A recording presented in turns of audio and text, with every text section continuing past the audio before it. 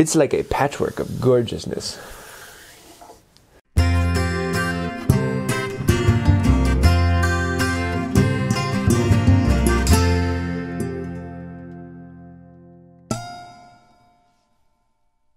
Hey y'all, I'm James Wright, and welcome to my new bench.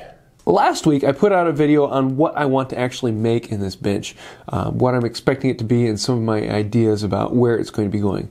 So this week I actually want to go into building the top. What am I going to do to actually frame this thing up and get it ready to work on? And so I have the whole thing laminated now. I have the end on. I have all of the dovetails done into this is going to be the end jaw vise. So this is going to be a really fun project, and there's a lot of little things in here I want to show you. So without further ado, let's jump in. This bench starts where some of my favorite projects start, with a hunk of white oak. These are going to be strips of white oak that are 4 inches wide by 5 foot long. And so I need to rip up about 24 of these. I'll just start by cutting them to length with this buck saw. It makes it fairly quick and easy just to rip them, or to cross cut them down to length. And then I need to joint one edge of every board. This will give me a nice clean mark that I can then rip off of. So I'm going to use my joiner plane to bring everything down into a really nice true flat edge all the way along this board. I love when you get these perfect curls from end to end. It's so much fun. So now that I have a flat edge to reference with, I'm going to use my panel gauge. I made this in an earlier video if you want to see that. And I'm going to make a mark at about 4 1/4, because I want a little bit more than I need.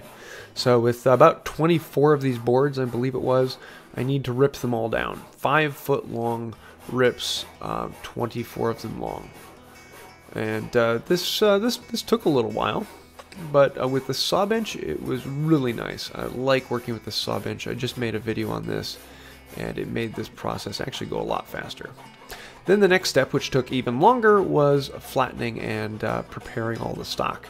So I came in with the scrub plane and then flattened and smoothed them out until eventually I could get with the joiner plane and actually give them a nice true edge. I wanted to give them all a very clean, flat edge on both sides because I'm going to be laminating all of these boards up together to make the tabletop. And if there's much variation in them, you're going to have a problem. And I ran into a problem later, but I'll be talking about that then. So for right now, just do a good job of flattening the boards.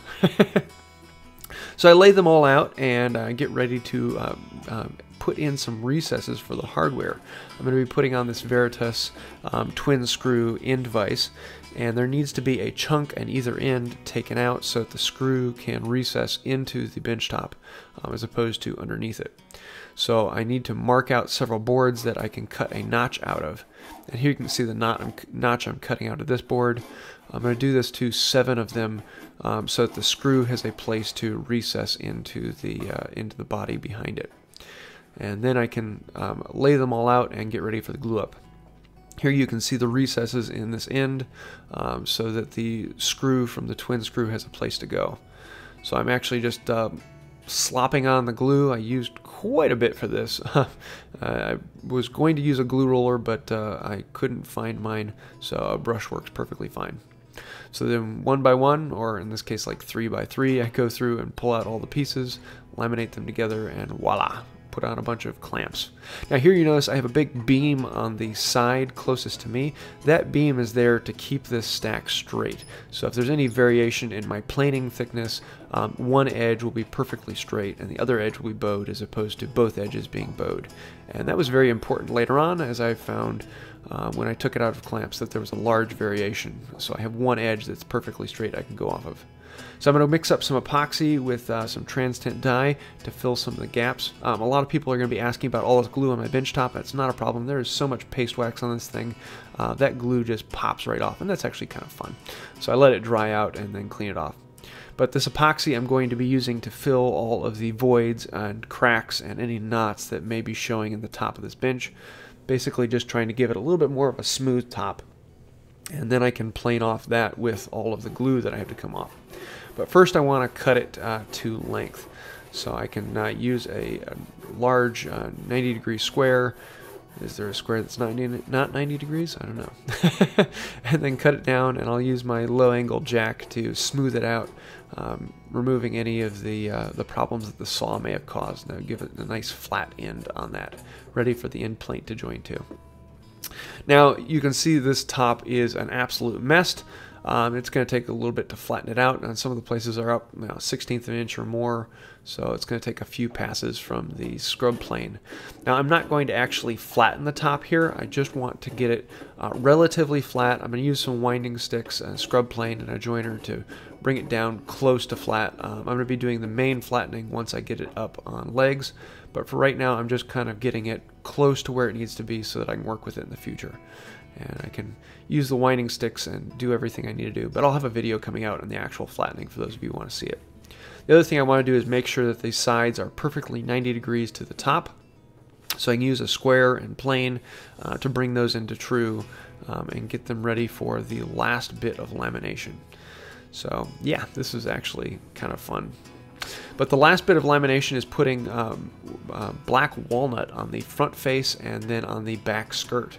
So this will be the front face. It'll be ripped to 4 1/4 inches, just like the other pieces. I didn't laminate the other because I want to put a dovetail connection into the end cap, as opposed to making a full sliding dovetail all the way across. On the back skirt, I want it to have this live edge. It had this really cool bark in it, and the bottom edge of it was wavy and live edge, and I kind of like that. So I want to clean up the bark, get that ready. This is the bottom edge of that back skirt. Just using a draw knife to do the majority of the removal of the waste, and then I'll come in with a series of spoke shaves. This is actually a spoke shave I made in an earlier video. I love using this thing. It feels so nice in this, especially walnut. Walnut is a pleasure to work with. This is one that was given to me by a friend a while ago, and I love working with spoke shaves. They're just so much fun. Yeah, got to get yourself a series of spoke shaves. But for the end cap and the main jaw vise, I'm going to be using this hunk of walnut. It's 2 1/2 inches thick by 6 inches, so it is a beast. I was very, very pleased to find this scrap. And I can cut it to length and flatten out and joint out the edges, bring it all up nice and square and true. Now I need to join these two front and back faces, and I'm going to be cutting dovetails. Because they're 5 foot long, I'm cutting it way up in the air. In hindsight, I probably should have done it on the saw bench, but oh well, that worked well. So then once I cut down at an angle, I can then come back in and cut the shoulder of the tail. Now on the large skirt, I'm going to have 2 tails, and on the front piece, I'm only going to have 1 tail. So for the 2 tails on the back skirt, I can just come in and chop them out, just like a normal dovetail, just a little bigger. And it goes fairly easily. I do have videos on making dovetails if you want to see that. Now it will be a half-blind dovetail, and so I'm laying it out on the chop or the end piece and tracing that out. And then I can come in with a dovetail saw and cut in at a 45-degree angle along the angle of the dovetail. So a little bit of a fun cut, but not too bad. And then, just like removing the waste in between the tails or in between the pins, I'm going to do the same, but I'm not going to go all the way through. It's just piece by piece all the way down until I remove out the tail. I might do a video here soon on half-blind dovetails, but I haven't done that yet. Then you can see how they just slide into place. I love it when they fit perfectly right off the saw and chisel. Happiness. So for the end cap, I need to actually put in the hardware for the end vise. So I cut out the notches earlier into the top itself, but I need to lay out where these 2 screws will get mounted into the end cap. So once I have those laid out, then I can bore out the holes, making very sure to keep the bit square in both directions. So I have a nice hole going all the way through both chops. Now the second hole needs to be a little larger, which if I thought about it, I probably would have done that with a auger, but oh well. I can just use the carving chisels to make it a little bit larger. Just one of the things you learn after messing up. So, oh well. I also need to cut out a square recess for the hardware to fit down into, and so I just used a chisel, like cutting a bow tie, to cut out a square slot and then put the router into it. and give it a nice flush flat bottom. After that, I can make sure that it fits and the hardware slides down in nicely. This will be the screw for, well, there'll be 2 of these into the board for the twin screw. Now I need to put the screws in so it'll hold it in place permanently. Not that it wasn't a very tight fit, the screws will just make sure that nothing shifts. For the final glue up, I start by putting one tail into the end panel, and then I'll glue up the other one and slide it in. The end panel is not glued on, it is floating, and that is so that there's expansion and contraction across the top. It will allow it to slide on those dovetails a little bit. I will be putting in a pin in the middle in the future, but for right now, this is all that there will be. So you can see how this whole thing kind of squeezes together, and I can then put the clamps on. After letting it sit overnight, I can pull the clamps out and flip it over and get my first view at what this top will look like. And I'm loving the white oak and walnut. The light contrast between the two is fantastic with this live edge. Yeah, I'm really looking forward to seeing this thing on legs. Happy. There you have it. This is I'm in love with this bench. I'm really looking forward to it with the live edge on that side, the beefy chop. This is going to be an absolute blast of a tool to play with, and I'm looking forward to the rest of it. So hopefully next week I will have the framing up of the legs. I'm figuring it's going to be about 2 or 3 more videos with framing up the legs, putting it together. And then I'm probably going to have a video on each of the vises, why I'm using that, how I'm installing them, and how they're going about that. So I'm looking forward to that. I'm still looking for the chop material for the 2 leg vises. I haven't found exactly what I'm looking for. Something big and something dry that I can use now. But until I find those, we'll keep marching along. So that's about it for today. I hope you enjoyed this video. This is a really fun one for me. If you did like it, please hit like and go ahead and hit that subscribe button. Also, feel free to check out my second channel over here. I do want to say an incredible thank you to the patrons on Patreon. You guys are the reason why this video is coming out, and I get to keep making videos like this. If you'd like to find out more, Patreon's right over here. And until next time, have a wonderful day.